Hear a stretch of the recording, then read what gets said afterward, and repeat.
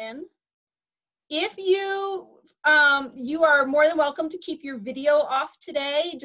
I do want to let you know we are recording. We'll be showing some slides, so most of you won't show up on the screen. Okay, looks like we got most everyone in. So anyway, I'm gonna start over again. Hi everybody, it's so awesome to see everybody here. I'm Lauren Traster. I work for the University of Vermont. You can't hear Sage.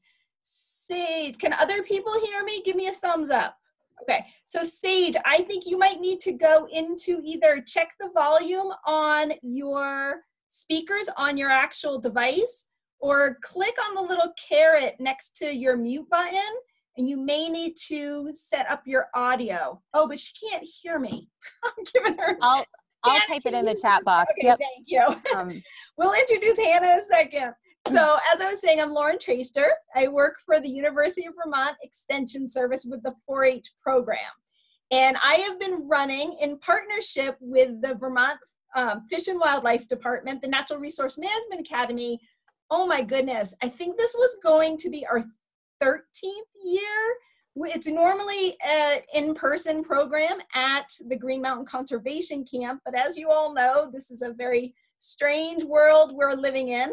And we didn't want to just get rid of the opportunity this summer, so we decided to create the virtual Natural Resource Management Academy. This is something near and dear to my heart. Even though I work in the youth development field, my background, I have an undergraduate degree in environmental studies, and I also have a master's degree in natural resource management planning from the University of Vermont. So even though that's not the work that I do day to day, I like to introduce young people into all of these different areas of natural resources and environment. And through the week, I'm going to share some other programs that you can get involved in through UVM Extension 4-H. That can help build your natural resource skills and leadership skills around environmental issues. So I want to get started today. I'm going to do a screen share. We're going to give you the lay of the land.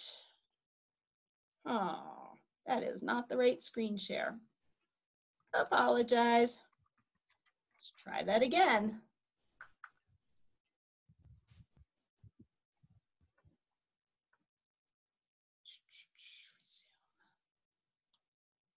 Why is that? All right, what is going on? You know, you practice things ahead of time. And hang on one second. I apologize, guys. So while I'm playing with this, Hannah, who is my partner in crime today,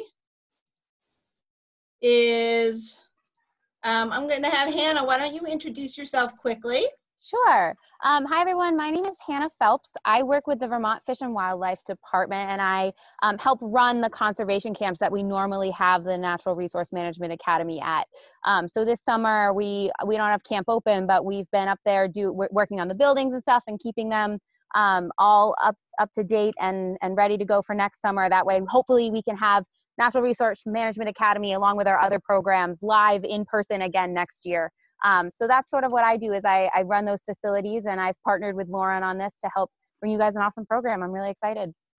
Well, thank you. So can you all see my screen now?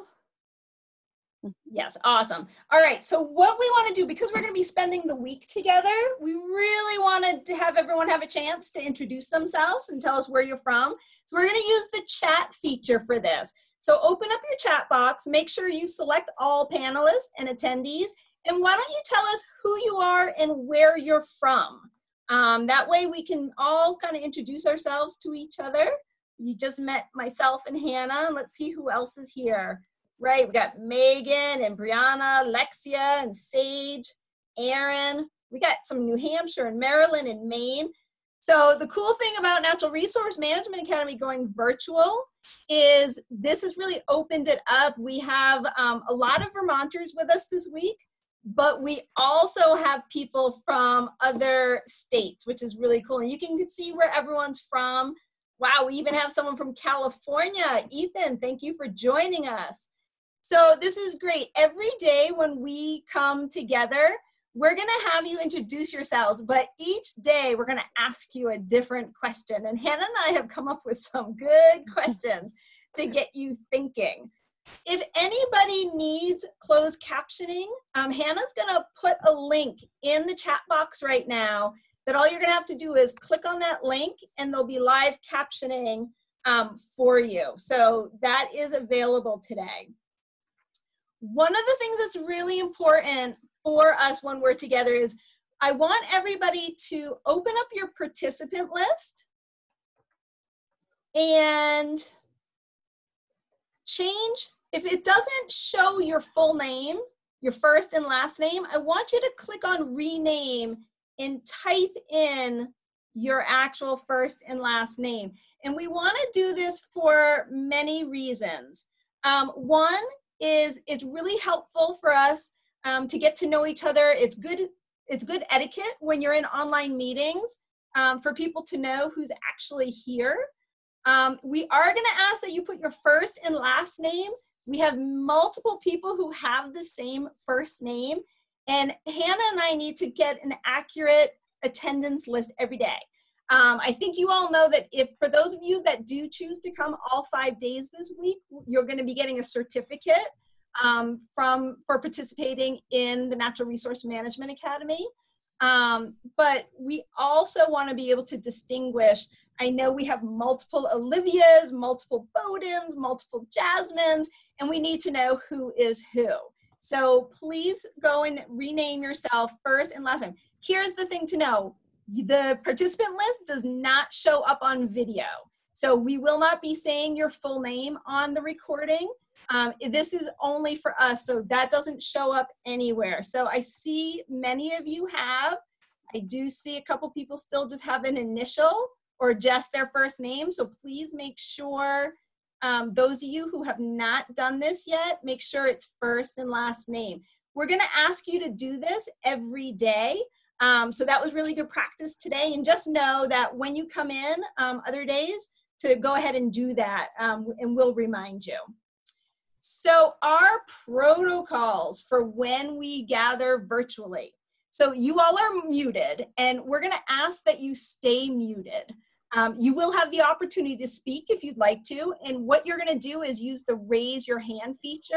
So again, if you go up to your name on the participant list, one of your options will be to raise your hand, and we will unmute you. So we're gonna control that, and that's just because there's so many of you, it just makes things run a little smoother.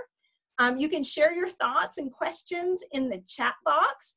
We just ask that you remain courteous and respectful to one another throughout our time together. Make sure you don't create any distractions. So if you do have your video on, don't move around your house. Try to stay in one location. Try not making silly faces, and make sure there's nothing distracting going on behind you.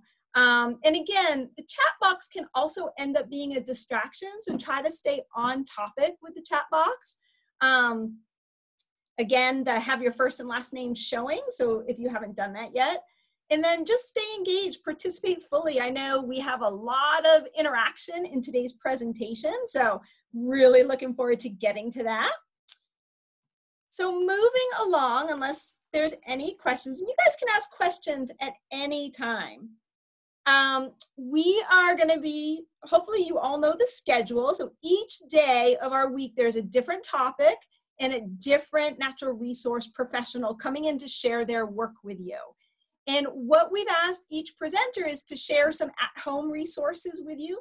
That is for you only. There's no requirement. We're not giving you homework. We're not telling you to do anything. It is just if you like a topic and you want to go deeper into that topic, we're going to give you some resources so that you can do that. All right. We are here to help you just learn about this field and all the different pathways you can take within this. So we're going to do a quick icebreaker, and every day we get together, we are going to have an icebreaker for you. So today I have put up 6 different quotes, environmental quotes. I want you to take a look at these, and then in the chat box, put the letter for the quote that speaks to you. Which one do you think kind of that you identify with, or that kind of just is sort of your, maybe it's your mission statement in life. And then if anybody wants to share, just raise your hand and let us know why you chose the one that you did. I'm going to give you a few minutes to take a look.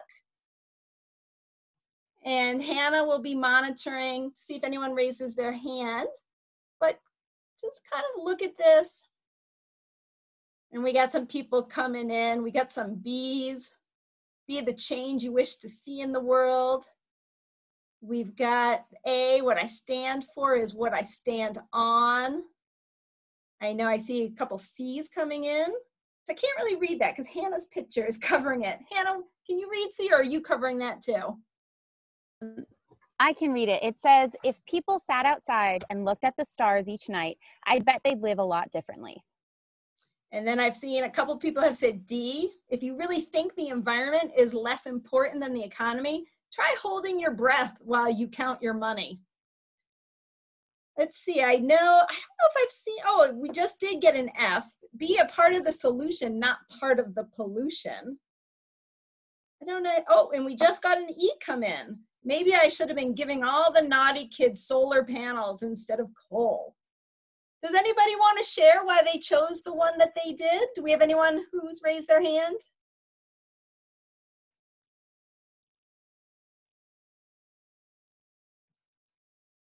We'd love for maybe a couple of people to say why they chose the one they did. I'm also trying to convince a few of you to get comfortable speaking.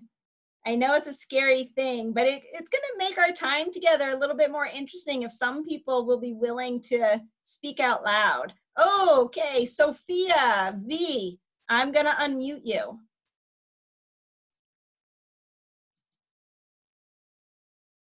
Why is that on? Hello. Hi, Sophia. Which one did you choose?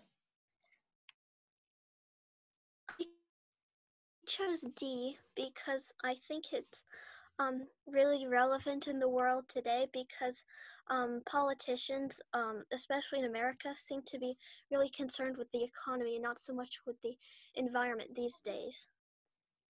Great, thank you for sharing.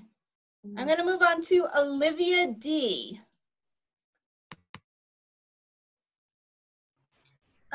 I chose B because, not to take a twist on Michael Jackson, but it kind of, you can't just expect others to fix everything. You have to kind of help too, I guess. Nice. Yeah. Thank you for sharing that. And Lillian A. Let's see.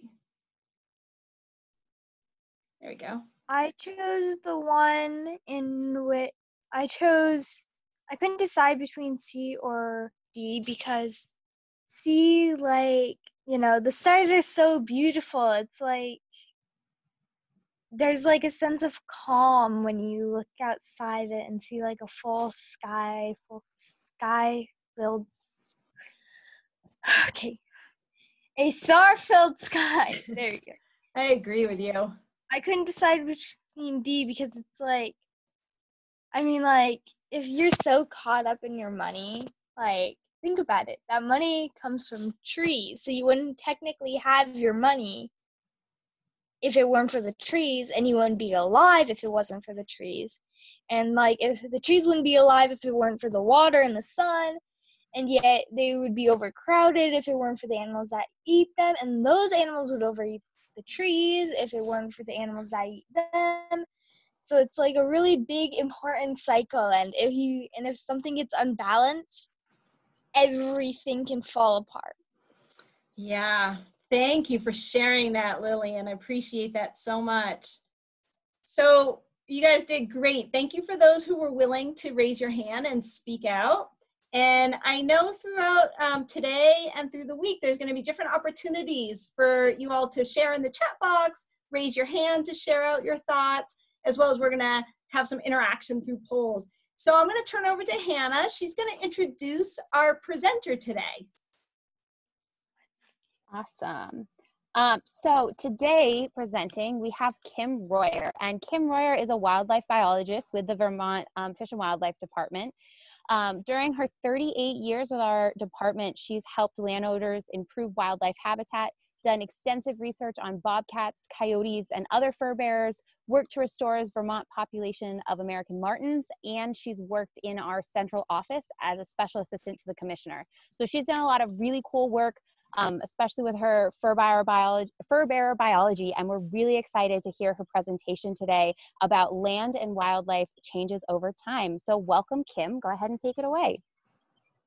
All right, and I just unshared. Unmute. Okay, great. Thanks. Thanks, Hannah. And let me just share my screen. And I think that's it. Oh, sorry, Kim. I unmuted you. Oh, unmute yourself. Okay. I was just putting everybody back onto mute, and apparently it also got you. Okay. Can everybody see the screen now? No. No. You got to do the screen share. Yeah, I did that. Okay. How about now? In a second. There's a slight delay. So there we go. Got it? Yeah. Okay, great. Well, hi everybody. I can't even see you now. So I'm sorry that we're not together in person, because I'd really love to meet all of you. It just seems like from the few responses you've given already that you have a lot to share, and you know, the responsibility, I hate to say this to you, but the responsibility for the future of this earth is going to depend on you guys. So good luck with that. And I'm hoping that by understanding some of the things that we did in the past, and some of the benefits and some of the changes that we've actually made for the benefit of wildlife will help you going forward. So that's why we're going to talk a little bit about history. So we're going to start,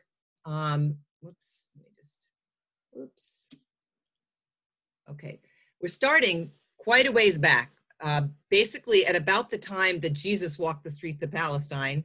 But we're centered right here in northern New England, and I apologize for those of you who are from California or further away. This slide program is based mostly in New England, but I'm sure there were similar histories in the rest of the country. In New England, we had a Native American population that were, by necessity, lived fairly sustainably. They lived lightly off the land, and that was because they really were hunters and gatherers. They moved around a lot. They weren't really tied to agriculture in northern New England especially, so they could only take what they could carry. And because of that, they really didn't overtake in any specific area, but they would take what they needed for food and clothing and maybe even some tools, and then move on to another part of the area. And so they had a very sustainable culture, very egalitarian. Everybody was pretty much the same. Nobody was richer than anybody else. And they basically had a relatively subsistence type of living in northern New England based on the wildlife that was here. So they hunted and gathered plants and wildlife that were in the region. The forests here about that time were very similar. Like if you went out in the woods, you'd see the same trees now that you probably would have seen before the Europeans got here. What's interesting is that the composition of the forest is probably somewhat different than what it was back then, in that we probably have less beech and more maple. Our trees are not as old as the forest was back then. We had many of the same species that we have today, things like otter, fisher, beaver, which we'll talk about some of these, but we also had wolves, mountain lion, and passenger pigeon back then. So some of the species have actually sustained themselves through the time with the help of us now, and some of the species have actually gone extinct in northern New England.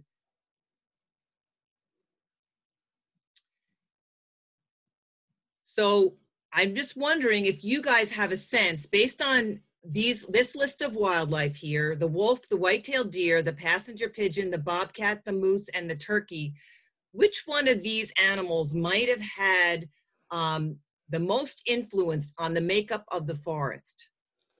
And I'm launching a poll right now. You should see that pop up.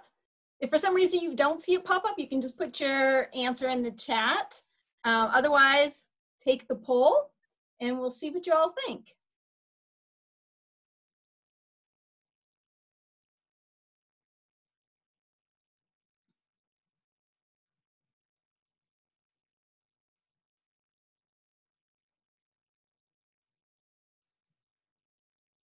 And they're coming in fast and furious. Yeah, Give it that's a great. couple of more seconds. Try to get a few more of you to respond. What do you think? It looks like the majority is saying the wolf.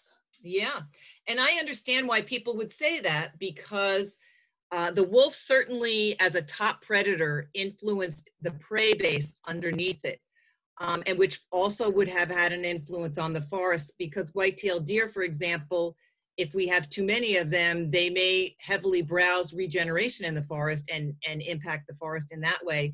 But probably, and this is going to surprise you guys because it's one of the lowest responses, it was in fact the passenger pigeon, I would say. And we probably don't even realize this because most of us have no exposure to the passenger pigeon because it went extinct by the late 1800s or early 1900s. Some of you may remember there was one passenger pigeon named Martha left in a zoo, and I think she died in 1914. That was the last passenger pigeon. But passenger pigeons were considered an ecosystem engineer, and that was because they were migratory, but they would come in huge flocks and land in an area that could have been the size of hundreds, if not, 30 square miles, almost thousands of acres. And they would roost there and even put their nests there. And those birds would spend so much time there that the nests would actually break the limbs of the trees. Their guano or dung would be as deep as 2 inches thick.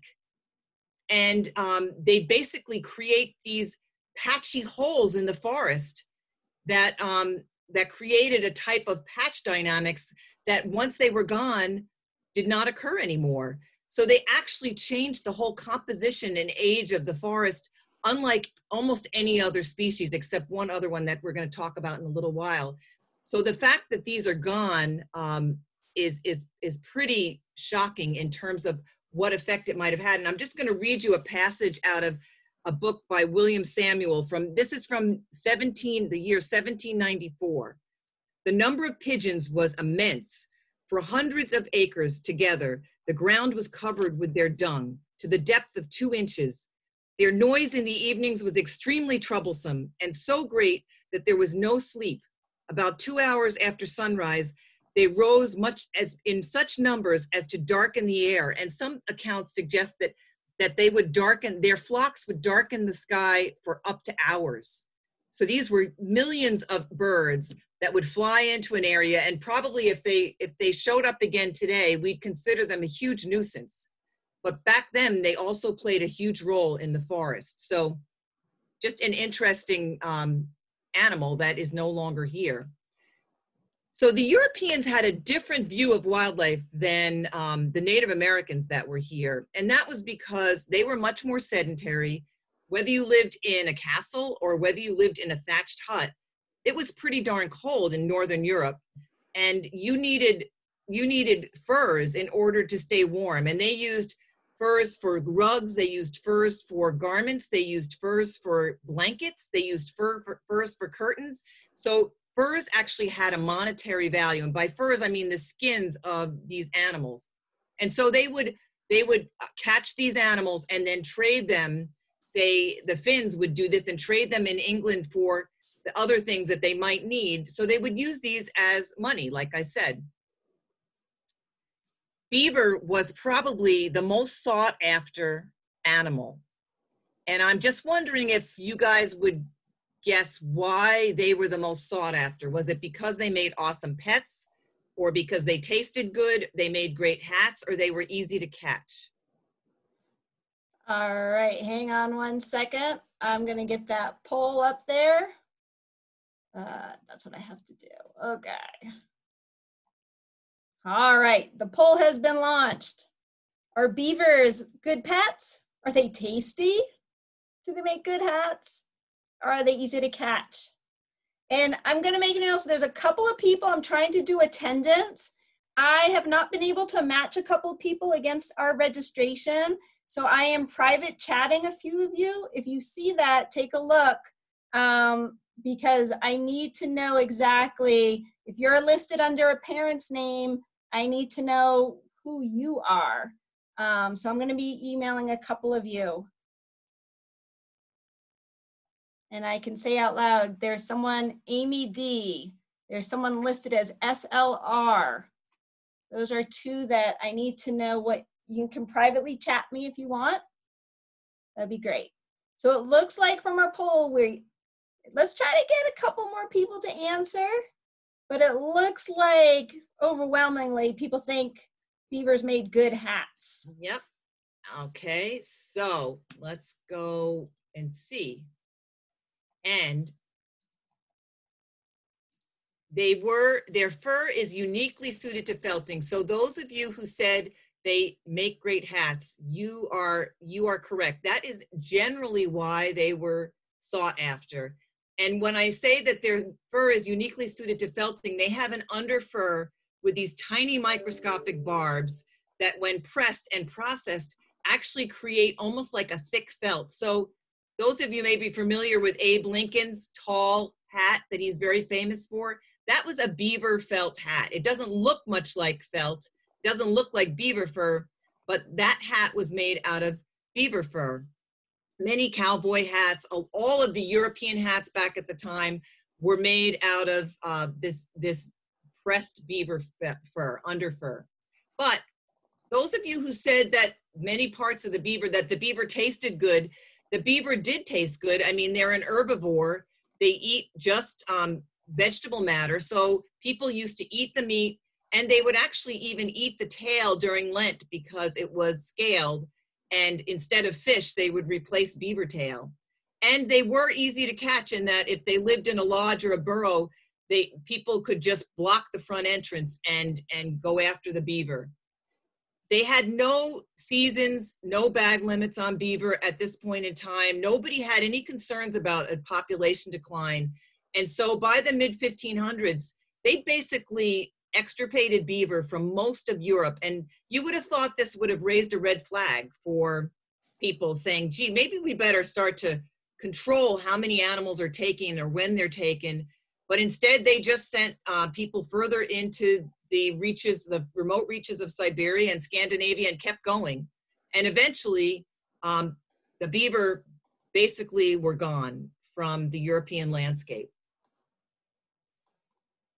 And it's hard to imagine how important furs were to the people of Europe at that time.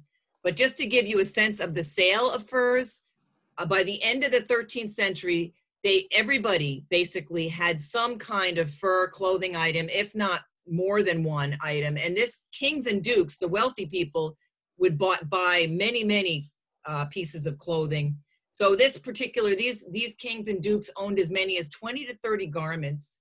And this one king, Edward I, from 1285 to 1288, so over a 3-year period, he bought 120,000 squirrel pelts a year. I can't imagine what he did with them, but that's the amount, that's the volume of animals that were being taken with no seasons, no bag limits. Again, so this completely unregulated taking of fur, all the other fur bearers were also extirpated around the 1300s. And this was a fairly low population of people living in Europe at the time. But something happened, I guess you could say, in the nick of time for the fur trade and for the hat trade in particular. What do you think that would have been? All right, let me get that poll launched. All right, so what do you think? What happened that saved the hat trade? Beaver populations in Europe exploded due to changing habitats. North America was discovered. People switched to wool hats and garments, or beaver hats were no longer fashionable. I don't know about you, I love a good beaver hat.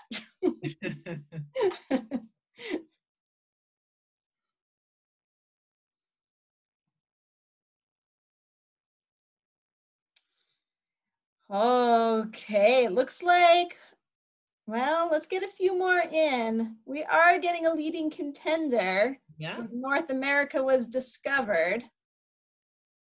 Give it a couple more seconds, but I don't see that changing because okay, it went up. Good job, you guys. you are correct that basically they discovered a whole continent right about the time when they had eliminated most of the resources in Europe. They discovered North America and found what they thought was an unlimited supply of not only fur bearers, beaver and other animals, but also, you know, trees. And so they ended up coming over here. Many of the cities today, New York, Boston, and up the coast, were basically founded as trading colonies for fur bearers. Hey, And Kim, yes. Tobin asked a good question in the chat. Yeah, How do you sure. tell if a hat is a beaver hat? Well, I'm sure today they can probably mimic the felting process and make a synthetic hat that looks like a beaver hat. But it's generally what I think of as it's going to be an expensive hat, and it's going to have a felt type quality it'll be like a cowboy hat. If anybody can think of what a cowboy hat looks like, that's generally made an expensive cowboy hat's generally made out of beaver felt, or even a derby hat. Sometimes expensive derby hats. So they're usually a thick material that has form and holds its shape. Beyond that, I might be able to be fooled by something synthetic. So I'm not positive that you can always tell the difference, Tovin, these days. Okay, great question, Tovin. Yeah, and feel free, you guys, to ask questions as I go through this if something comes up. So the Europeans came over and they met this Native American culture that had not changed since the time that Jesus was walking the streets of Palestine. So we still had people who were essentially living in the Stone Age throughout the country. And they were still living off of the animals that they could catch. And some of them were tied to some agriculture. Some of them were starting to grow crops. But like I said, in northern New England, Vermont, and New Hampshire in general, most of them were still hunters and gatherers and still moved around a lot. And you can imagine these folks come along and say, I'll trade you a knife for a beaver skin. And I'm just going to read you a little passage out of Alice Atwater's book called Water, which is on the list. And just to give you an idea of what the natives thought. So at the onset of the fur trade, 10 good beavers, adult winter prime northern hides that were stretched and cured, bought the Indians 1 gun. 1 good beaver bought variously 1/2 pound of powder, 4 pounds of shot, a hatchet, 8 jackknives, 1/2 pound of beads, a good coat, or a pound of tobacco. The beaver does everything perfectly well, an Indian trapper told a Jesuit priest in 1657. It makes kettles, hatchets, swords, knives, bread. In short, it makes everything. The English have no sense. They give us 2 knives for 1 beaver skin. So at first the natives thought, oh, this is amazing. I mean, we're getting linen, we're getting kettles. Instead of having to use like woven baskets, we're getting knives instead of using beaver teeth. You know, so they started to trade heavily with the Europeans. And in fact, they did the bulk of the trapping for the Europeans and brought the beaver to these concentrated sites where they would trade.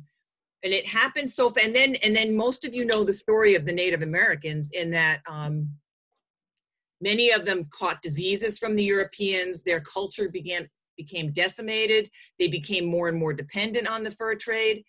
And so, by the mid-1760s, and this is an important number to remember, the 1760s, we're talking 100 years before Vermont and northern New England was even developed by Europeans. 250,000 beaver had been taken out of the Connecticut River Valley alone and shipped to London. So huge volumes of beaver were coming out of this region, and we really did not have a very high population of humans at the time. It would be hard to overstate how important this search for beaver in particular, but other species like fisher and marten and raccoon and all the other fur-bearing species that were sought after drove the exploration for this country. And basically, what's amazing to me is that when the first wagon train went west in the mid-1800s, beaver were mostly gone from the west at that point in time, except for higher elevation habitats. And they have really not been completely restored to this day. So the people that followed, that went on the wagon trains, the pioneers that went west, were actually following the trails that were laid out by the early trappers that went west in search of fur bearers, including beaver. So it really had a huge role to play in sort of the development, for better or worse, in the development of this country.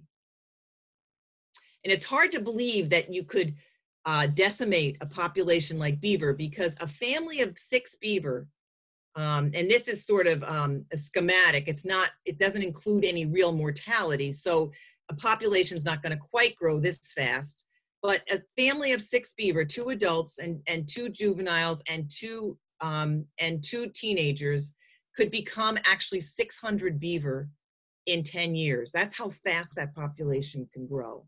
So it's hard to believe that they actually were able to almost extirpate the population. And what happens is you have, let's just say this is a beaver lodge with a dam. You've got a family group here. Like I said, 2 adults, 2 that are probably 1 or 2 years old, and then 2 youngsters. And those 2-year-olds get kicked out in the spring after the babies are born. They get kicked out, and they go up or downstream about half a mile or so and establish another dam and another lodge and another family in acceptable habitat. And then they just keep going. And that's how a whole area that has high quality beaver habitat gets populated or repopulated by beaver. And there's some estimates that prior to European settlement, there may have been as many as 300 beaver dam per square mile. And when you think about it, a square mile is about 640 acres. So if you had 300 dams and each one of them held back an acre of water, you could have as much as half of that square mile in some form of beaver habitat. But beaver tend to be cyclic, in that they basically will form a pond like this one, and then they'll basically eat everything they can. And in about 10 to 20 years, once they eat all the available food supply that they really like, they move out of this pond and they go up or downstream and maybe start to flood this pond here. And once this pond is abandoned, the dam blows out and you get this nice wet meadow. That's another kind of habitat that's just as high quality as this one. They're all just different types of habitats, and you get what we call patch dynamics. So the beaver is another species that creates the same kind of patch or a different kind of patch dynamics than say the passenger pigeon created. So both of those animals prior to European history created a whole unique type of forest, and unique forest type that wouldn't have been there without them. So we call a beaver a keystone species. Anybody want to take a guess as to why it might be called a keystone species? Passenger pigeon could also be called a keystone species, I think, which gives you a big hint. Okay, so I'm going to launch. You ready for me to launch the poll? Sure. Yep. Okay, so our next poll: why are beaver called a keystone species? So your choice is because they are keystones in their dams to hold them in place, because they are the key to finding water, because they provide habitat for a lot of other species, or because their fur is valuable and the key to getting rich. Kim, while we're waiting for answers to come in, Sienna had a good question in the chat, and that is, what is the difference between a beaver and a muskrat? She and her mom see a ton of muskrats, but never really any beavers, she doesn't think. Yep. That's a great question, Sienna. So beaver have a big paddle-like flattened tail that's flattened laterally, and a muskrat has almost like a rat tail. It's also hairless, but it's vertically flattened. So and that's kind of hard to see. but it's a much narrower little tail. And usually muskrat are often found in beaver flowages, but you also may see muskrats in man-made ponds quite a bit more often than you would see beaver, although once in a while they'll end up occupying man-made ponds as well. And muskrat really need cattail type vegetation and other type of aquatic vegetation in order to have a decent food supply. And also they make their homes or their lodges out of things like cattails, vegetation, whereas beaver use sticks. So it looks like very large percentage think they are keystone species because they provide habitat for a lot of other species. That's great. You're exactly right. And so they basically provide habitat for a lot of other species by building dams on streams. And they like low gradient, flat streams. They build a dam. Anybody want to take a guess as to why they build these dams? You just put it in the chat box and either Lauren or Sienna, yeah, Lauren, or raise your hand. That's right. Or raise your hand if you want to speak, if you want to just say it. That would be great. So Meredith says for protection. For protection to the beaver? Yeah, and what we why? Have to catch food, to hold in water, to make their own pond, protection from predators while they forage, expose fish on the other side. Yep, that's exactly. Yep, so beaver, if you picture a beaver on land, they're round, clumsy animals. They don't run very fast. They can't escape predators easily on land. While in the water, they're acrobats. And so they create these dams and they respond to the sound of running water. A beaver family can create a dam, a 35-foot dam in a week. And they create these ponds, and that gives them access to a food supply that they would not have had access to without having that water, that larger water surface available. And they rarely go more than 100 to 300 feet from the edge of the water. So this is, they create these dams and they build these lodges. And by doing so, they create these beautiful wetlands that provide habitat for a whole host of other species. And you can just see some examples here. Because the trees tend to die that they flood, then holes are created for things like wood duck, pileated woodpecker, great blue herons use these places. Here's the picture of the muskrat. It doesn't show the tail, Sienna, I'm sorry. But it does look a lot like a little beaver, so you really have to sort of check the tail out in order to tell the difference. Moose also. So these species and some others probably declined in the late 1600s and early 1700s when beaver populations declined. Anybody want to take a guess as to what some of the other species might have been that might have declined? And there is no real right answer here because we don't have an answer. Nobody was tracking wildlife back then, so we don't really know.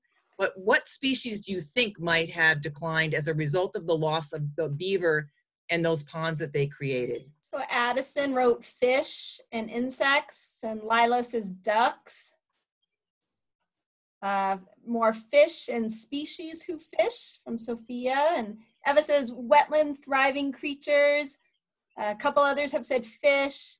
KL says deer and other grazers. Aaron says black bear. Tovin, species that live in shallow ponds and bogs. Brenna says moose. And Katie says plants. Xander also says moose. Lily, deer, fish. And then Ethan says aquatic birds. Sienna, tree, fishers, geese, frogs. Olivia, other animals that eat fish. That is so great. Yeah, that's a pretty comprehensive list, you guys. And these. And there was more. There were. Wow. Wow. I mean, the fact that you brought up invertebrates, fish, birds. I mean, there have been some studies that have shown as many as 92 different bird species using 4 different beaver flowages. Again, somebody I think brought up frogs, and salamanders. I mean, we don't really know, but my guess is those types of habitats are critical to these species. Turtles, snakes, deer. There's so many animals that use these beaver flowages, and chances are that once they declined, many of these species declined as well. Mink, that's a picture of a mink in case the little white chin. So Vermont was settled, and northern New England in particular was settled quite a bit later than Massachusetts and Connecticut. And we hardly had any European, well, I shouldn't say, we had many Native Americans, but in terms of being settled by European settlers, Vermont really didn't get settled into the late 1700s. In 1760, we had 3,000 people of European descent living here. And they came up and they created these little subsistence farms. They carved out a little patch of land out of the woods. Many of you who take hikes in the woods might see the stone walls that are remnants of these old farms. And they started clearing the land. And most of these folks were sheep farmers, or they had a couple of cows for livestock, and maybe tried to have, you know, some corn and other types of plant material to live off of. But they were trying to eke out a living up here in the cold climate of Vermont.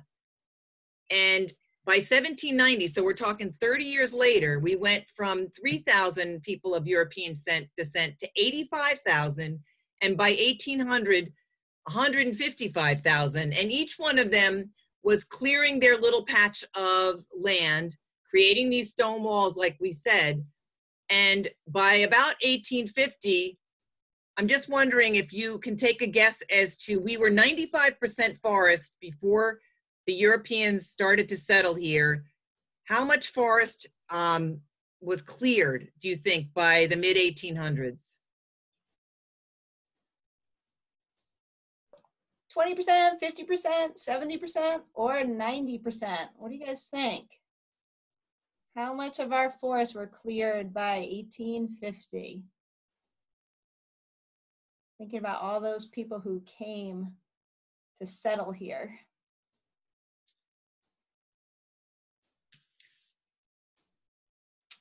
Looks like the majority are going with 70%. Yep. Give it a couple more seconds.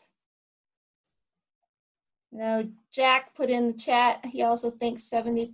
I think that is our consensus. Yep. Well, good for you guys. As usual, you are correct.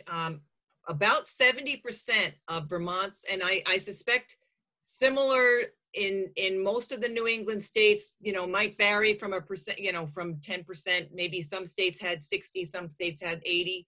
But around 70%, a huge amount of our forest was gone for both the sheep industry, the potash industry. And so by about 1850 to 1880, we only had 30% of our forest left. And you can imagine, for species that require forest habitat, there were a lot of species that declined as a result of this. Yeah, and Erin put a big, nice comment in the chat thinking, do y'all ever think about how we only have one single old growth forest left in Vermont? Even though we have a large forest cover now, it was all replanted. That's right. It's all come up. Most of it is actually, some of it was replanted during the CCC. You're right. Very much so, Erin.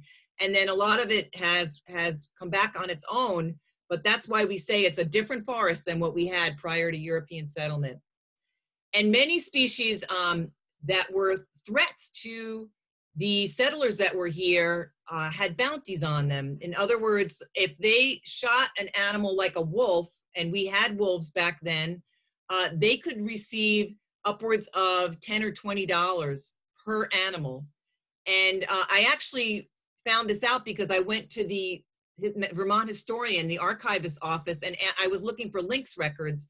And he said, Kim, I have something you might be interested in. And he went down these crickety steps and he brings me back this leather-bound book, huge leather-bound book. And it said, Wolf Bounties, 1777 to 1789. And inside were these receipts that were signed by Ira Allen and Thomas Chittenden. So I think what happened was that when a settler would kill a wolf, he had to cut the head off, rather gruesome, take it to his county clerk. The county clerk wrote out a receipt, sent it up to the state treasurer, who at these times was either Ira Allen or Thomas Chittenden. They signed it and sent back $20, which Gregory Sanford, the historian at the time, told me was about 3 months' salary. So there wasn't just the incentive to protect their livestock, but also an economic incentive to go after these species. So Kim, you actually had to walk into the town clerk's office with the wolf's head? Yeah, I believe that was what was explained to me. Yes. Yeah, so they had to have a tough stomach.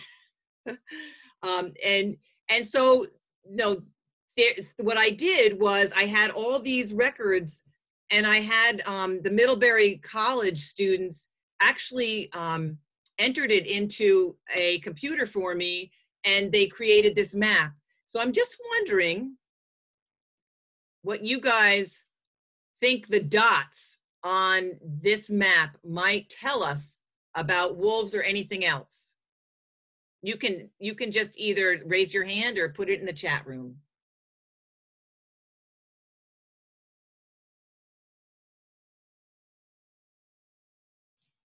So Jacob asked, so wolves must have been rare? Well, the reason why I was interested was because we didn't know anything about the wolf population historically. We don't know whether it was an Eastern Canadian type wolf or a gray wolf. We don't know how big it was. I was actually hoping these records would have weights, which they did not. But I think, does anybody have any suggestions? Yeah, so both Brenna and Jasmine wrote, they're marking the territory or where they lived. Eva also thinks that. Sophia said maybe places where they were hunted more. Okay. But it seems like most people think that the dots are representing territory or where they live. But Aaron says maybe where the packs were wiped out due to hunting.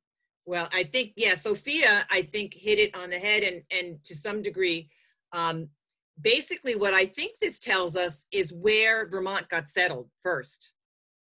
So you had people coming in from Albany, New York into sort of the southwestern part of the state. That's where there were interactions between humans and wolves, and that's where the wolves were taken. And then you had people coming up the Connecticut River Valley and settling here, and that's where there were interactions between humans and wolves, and that's where the wolves were taken. Slowly but surely there was movement up here, and I'm sure this continued up into northern Vermont. We just don't have the records for that because it doesn't go beyond 1770. In this one, 1781. So it tells us more actually about the settlement patterns of the people than probably it does about the wolves, except that we know that wolves were here.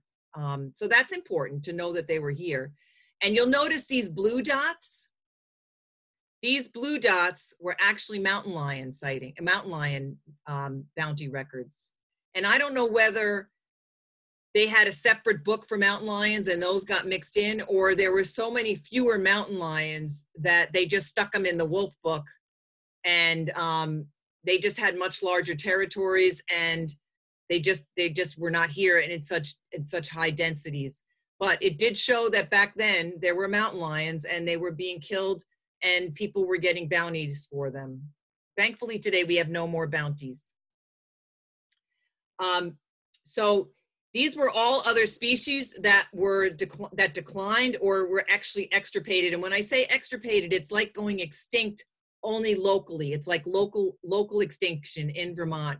So we lost some of our most iconic species throughout this period, mostly because of the changes in land use patterns, the clearing of the forest, but also because of unregulated harvest at the time. So we lost turkey, we lost white-tailed deer, we lost fisher. We lost, well, we didn't lose otter, but otter certainly declined as a result of beaver decline. And because otter are at the top of their food chain, they're really susceptible to pollution. And of course, during the 1800s, our rivers and streams were incredibly polluted due to some of the industrial industrialization that was going on at that time, and all the effluent was being put into the streams, and otter, just that builds up in their system and affects their reproductive rate. So they declined they had a couple of hits against them. So from 1760, the late 1700s to 1850, we basically managed to eliminate most of our most iconic species throughout that period in northern New England. So what species do you think might have, besides the ones I talked about, we talked about the white-tailed deer and the turkey and the fisher, what other species do you think might have declined throughout that period? Ones that might have been sensitive to either pollution in the water or clearing of the forest or unregulated harvest. You can just put it in the chat box if you have some ideas. Addison says moose, bear, and he's thinking. Xander said moose. Lila, deer, fish, and moose. Jacob, trout, moose, and bear. Ella, fish. Haley says fox. Tovin says catamount. Britta, moose, fish, wolves. Eva, fish, bears, and moose. Oh, and now it's going so fast. Dasa says squirrels, bats, and bobcats. Ashton says moose. We have ducks, fish, and frogs from Paige, and Olivia says moose, fish, and birds. And I know I missed some other entries because it's going so fast. Lillian says frogs, salamanders, and fox. Tovin says passenger pigeon, and Carter says coyote. Good. I'm glad to hear that you guys were listening, and I think, except for fox, which is kind of interesting, and we'll go into that a little bit more in a minute. This is just a list of species that we know of that declined as a result of the forest transformation and unregulated take and or just pollution in the water. So deer, turkey, otter, mountain lion, wolf, lynx, moose, black bear, many of the species that you guys suggested, Atlantic salmon, passenger pigeon, beaver, American shad, lake sturgeon, bats. Somebody did mention bats, and I suspect there was a huge decline in forest bats, even though we really didn't monitor bats at the time. New England cottontail, likely. American marten, we lost. Timber rattlesnake declined. A lot of invertebrates, I'm sure, declined. Again, we had no record of those. And fisher. Just a few. I mean, I'm sure there were more. But, many of these species we think of as very valuable, important species. And then by 1880, things started to change, and the changes occurred both from a landscape perspective and from the way people started to think about the land. Anybody know or want to take a guess? Farms started to become abandoned in New England. Anybody want to take a guess as to what were the things that started to cause that abandonment? Anybody Feel have free any to guesses? raise your hand or Yep. type in the chat box, but we'd love to hear some of you speak. We do have a wool market crash, better land out west, people deciding to move out west, so much mud, industrialization, more productive farming methods, World War II, railroads, no vegetation left for grazing, less demand, franchise companies like Hood Dairy, less nutrients. Wow, you guys are great. I mean, you got it. You're right on.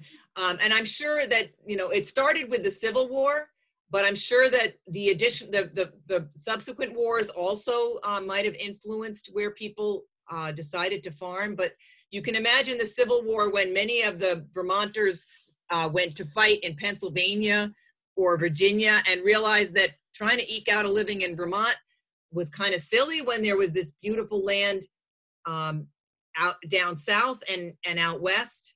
The coming of the railroad, somebody said the decline of the sheep industry. Exactly, that's right. And the railroad allowed people to go out west and sheep farm and then ship them back. And then somebody else mentioned the Industrial Revolution. So Great job, you guys.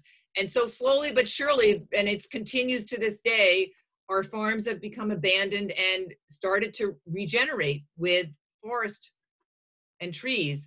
And so the species that really like that early, what we call early successional habitat, that low growing vegetation, like the rabbit and the snowshoe hare, they started to do really well.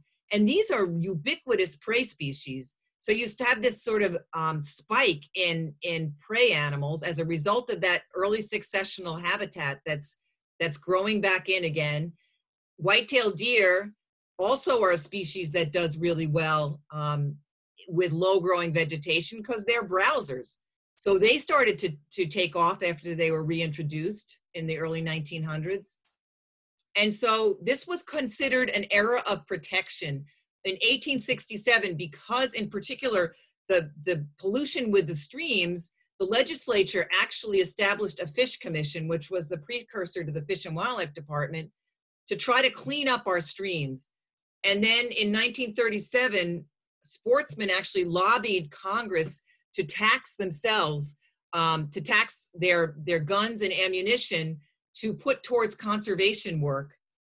And then ecosystem, the era of Earth Day, ecosystem management in the 70s took a more holistic approach to how do we manage from a holistic standpoint.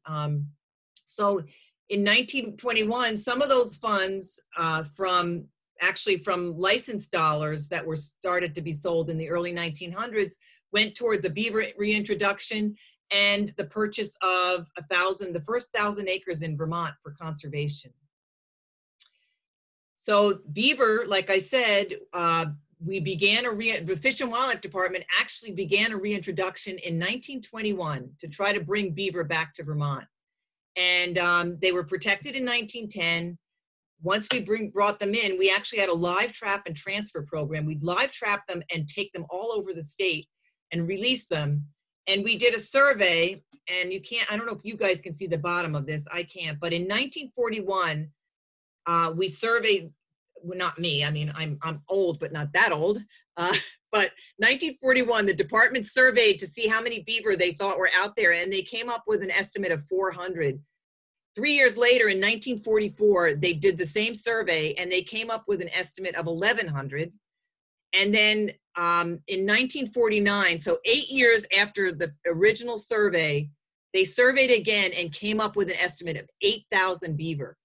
That's how fast. So remember that original graph I showed you when I said the population can grow that fast? That's how fast our population grew in the 40s. And again, remember, wolves, their major predator, were gone. Native Americans, another major predator, were at much reduced numbers. And so that population had very little mortality and just took off. And along with it started the complaints from people because beaver flood driveways, beaver flood roads. And so in 1950, there was a 15-day trapping season established, and they harvested 1,100 beaver. The otter population started to rebound when beaver came back as well. Again, for all the reasons we talked about already. Additional recovery efforts in the 50s and 60s. Fisher were brought back into Vermont from Maine. Anybody take a guess, a quick guess as to for what reason? Anybody know?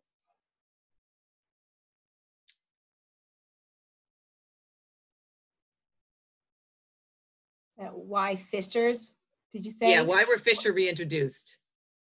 That's this animal right here. This is called a fisher. Tovin says for porcupines? Yeah, good job, Tovin. Yeah, they were actually, the Forest and Parks Department had a bounty on porcupines, and they decided instead of paying out this bounty, which was thousands of dollars a year, they would bring back the natural predator, and they brought fisher back in with our help, the department's help. In 68, turkeys were brought back. In 56, geese were pinioned, their feathers were clipped in Addison. If you can believe it, we had no nesting geese prior to 1956. And now, most of you are probably quite aware of the numbers of geese we have around. And in 89, 90, and 91, we brought back this little guy here called the American marten to southern Vermont. I'm going to be probably, Lauren, I should probably try to wrap up by 2:15 or so.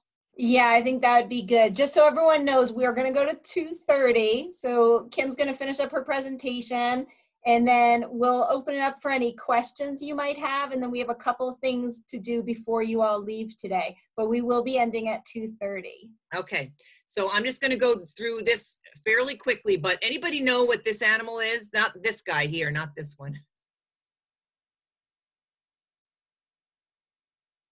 Anybody want to take a guess? Just raise your hand or chat it, send it, put it in the chat box. Got a lot of bobcat coming Yep, in, and yeah, one link. I should have known they would know the answer. We have a very bright group. We do. So many of those other species were extirpated. This guy did phenomenally well through this whole period, and bobcats had a bounty until 1971, if you can believe it. And even with that bounty, they did amazingly well. And I would ask you this question, but I'm going to go a little quicker.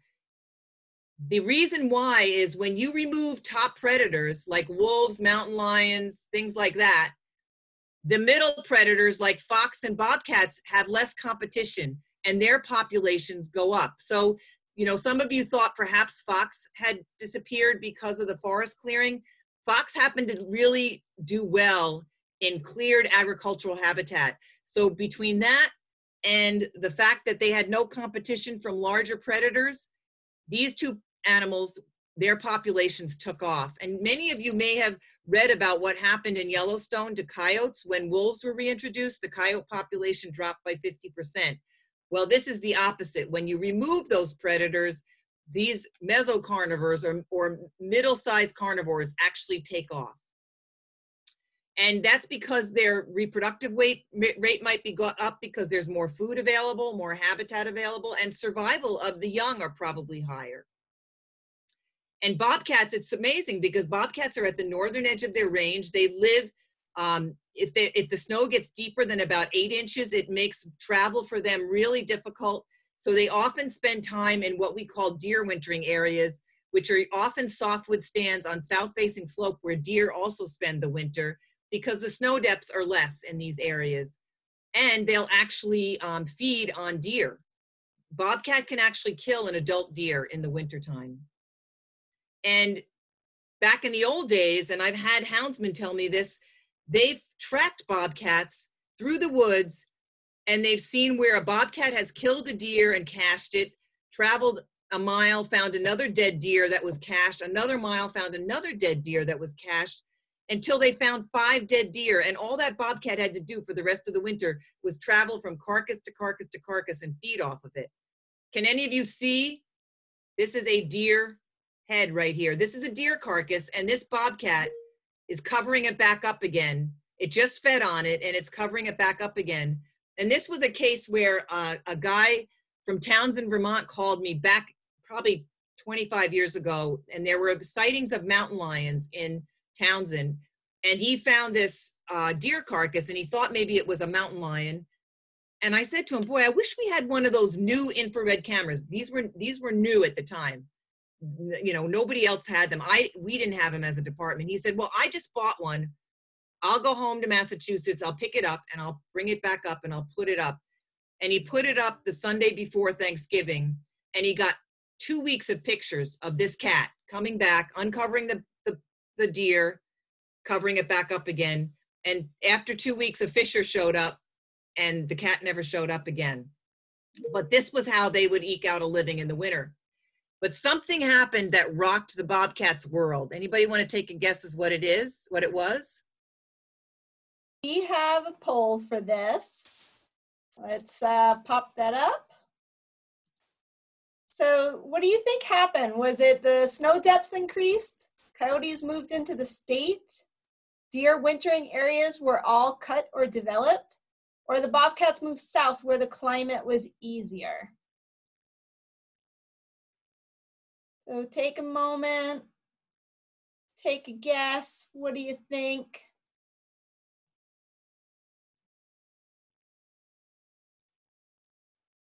Give it about 10 more seconds for those of you who haven't got your votes in yet, but it does look like we are sort of majority is thinking the deer wintering areas were all cut or developed. And that's a great guess because habitat's the key. And if deer wintering areas were lost, it would impact both bobcat and white-tailed deer. But in this case, I will give you a clue.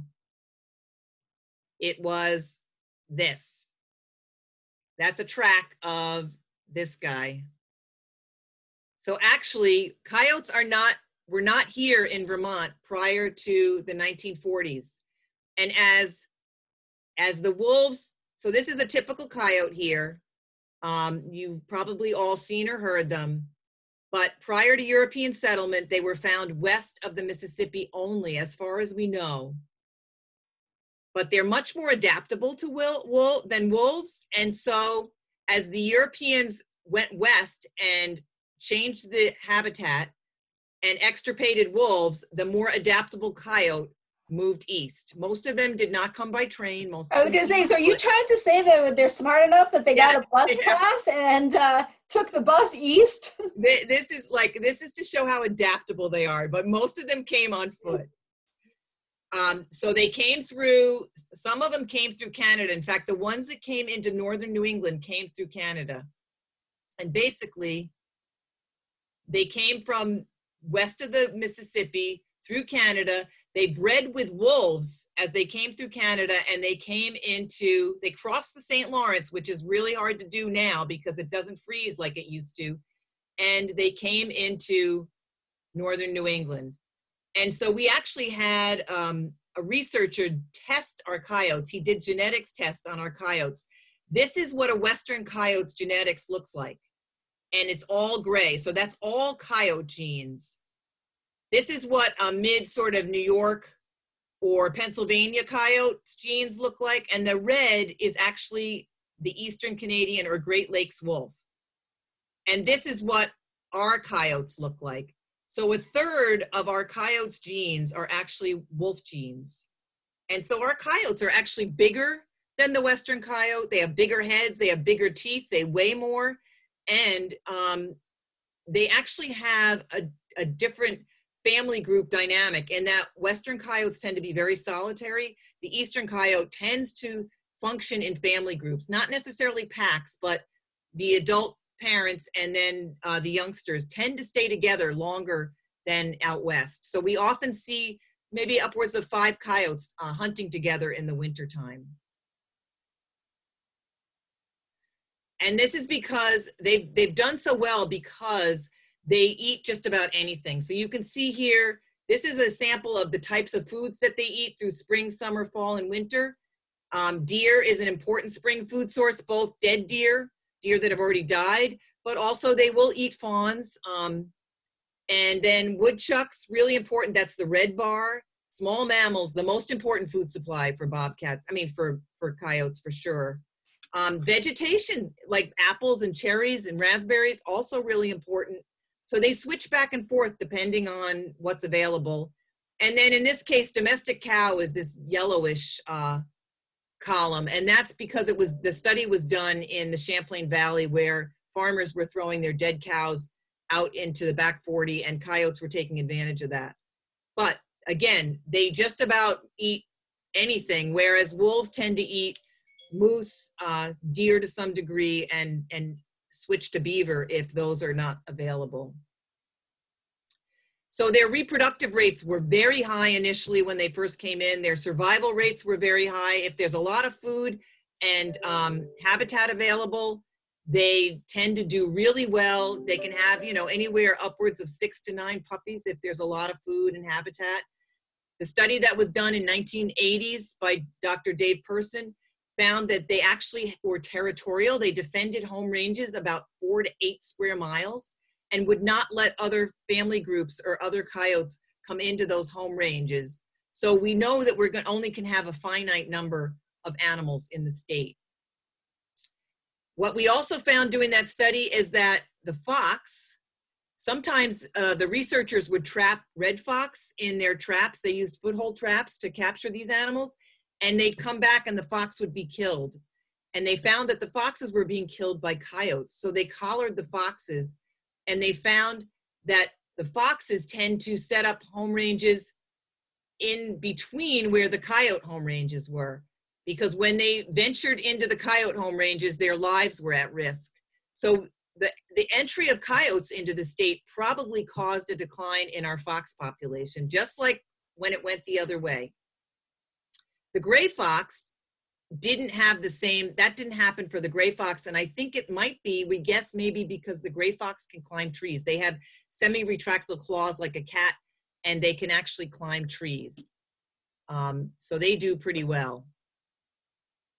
So now when a bobcat kills a deer, what do you think happens to it? And I won't bother to ask you to answer right now, just take a guess in your head.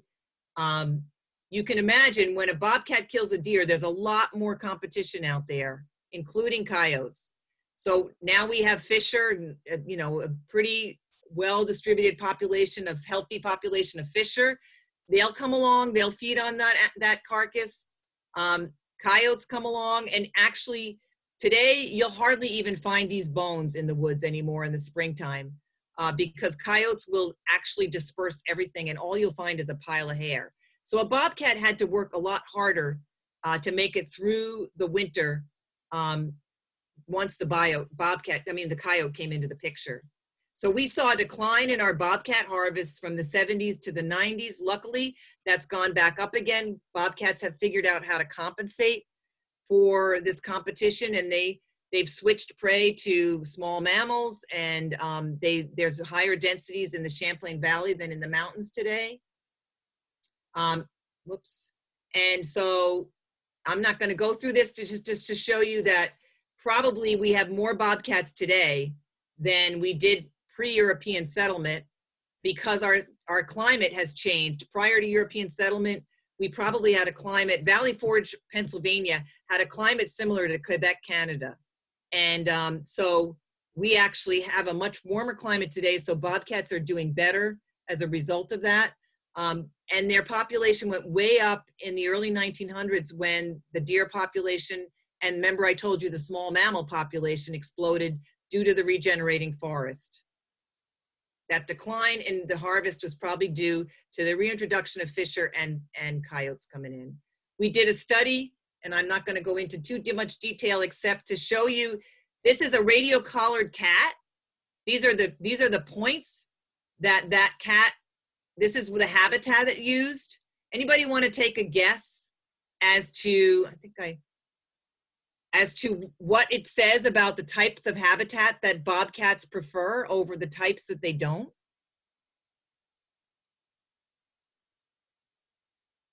Anybody got any thoughts about that? When you look at this slide, I mean, you can almost tell without— woods versus fields. Sophia agrees woods. Jacob says forest. Ashton and Eva say woods. Haley says the forest. I think everybody's weighing in. They prefer the trees. Good for them.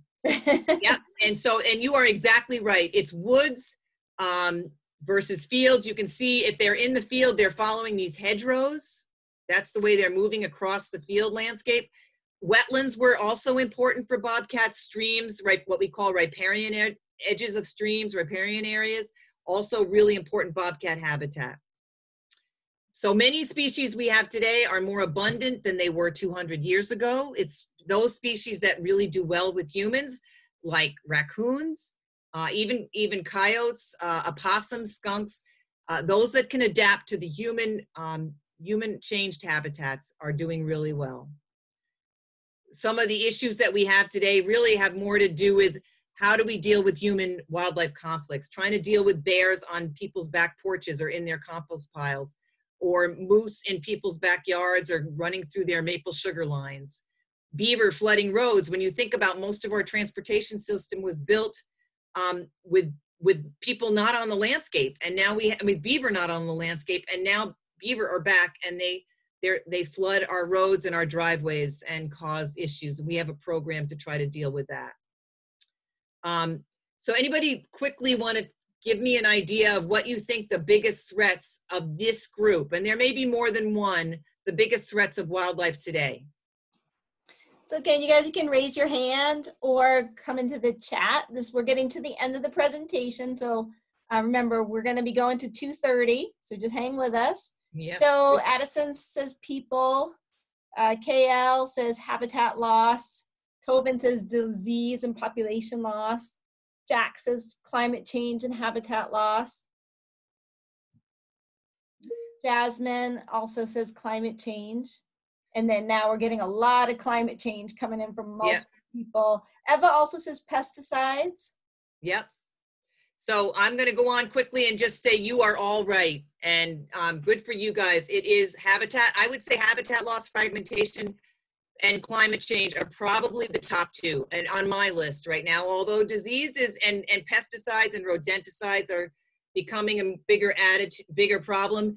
Changes in public attitudes towards wildlife, if they don't care about these animals, they're not going to want to protect them or the habitat they need. So trying to make sure that animals don't become pests is really important. Regulated hunting is thankfully today not a problem because we have so many rules and regulations over how many you can take and when you can take them. It's no longer a risk, and these other issues really are.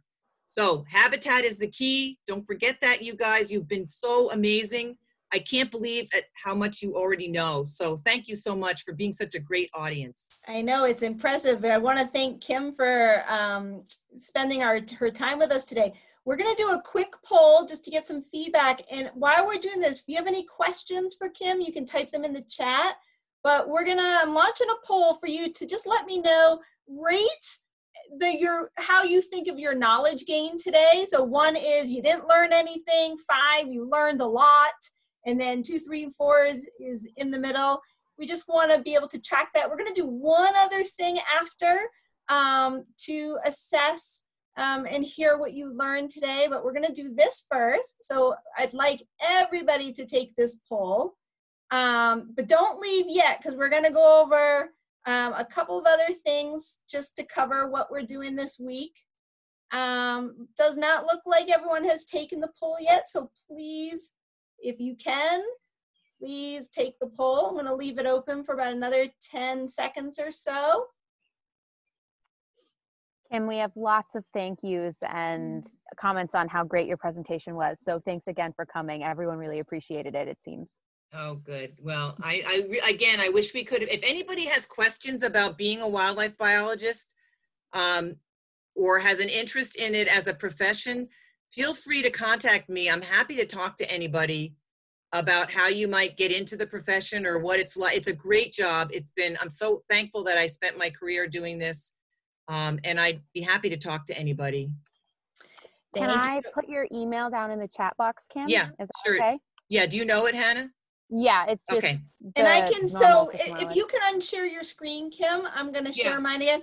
So one of the things I'm going to let everyone know is I will be sending you an email a little bit. I'm going to have to download today's recording. I'm going to send you an email that will include today's recording. I can also include Kim's email in that, as well as Kim, if you can unshare. I'm trying. I can't get back to. So you just, up high, there'll be a menu that will give you, so the menu is up high. Okay. So I got it. Thanks. Yeah, Thanks. Yeah. sure. Sorry about that. That's okay. All right, so I'm going to share my screen. And so one of the things that I'm going to be doing, I'm going to send you all an email. It's going to include the at-home activities that Kim shared with me for those of you that want to take a deeper dive. The Zoom link for tomorrow's session will come tomorrow, but I will share today's recording out. One of the things that I want to do right now is we want to, can you all see a whiteboard and a menu at the top? And I actually can't, Hannah, can you see people? Are they nodding yes? Can you guys give us a big old thumbs up if you can see it just real quick so I can look through? Yep, lots of people can, so we're good. Okay, so you're gonna click on the button that says text, and I want everybody to write on this wall. We're calling this our wow wall. Share one thing that you learned from Kim today. And we're gonna just give about 2 minutes for you to think about one thing that you learned from Kim today. Don't use the pen, use where it says text. And you can actually have a text box like I am. I'm going to say one thing you learned from Kim. And each one of you can find a spot on this wow wall and put in what you learned. And So they're asking how you do the text, Lauren. do you see the menu? There should be a menu that pops up at the top of the board.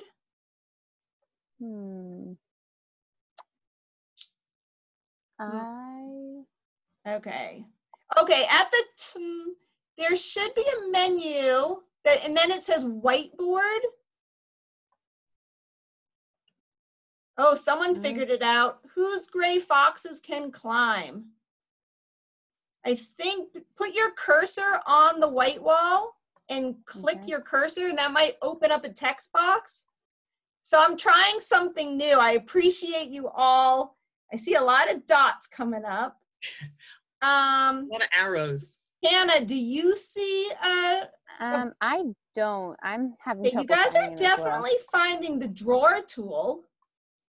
Oh, here's one. Bobcat can eat deer. Yeah, some people are figuring this out. All right, so I'm going to stop sharing this. We're going to do this in the chat box. So Colleen has a question. Okay, sure. Colleen, I'm going to unmute you. Is that what you're trying to do? Okay. Yes, you are. Yeah.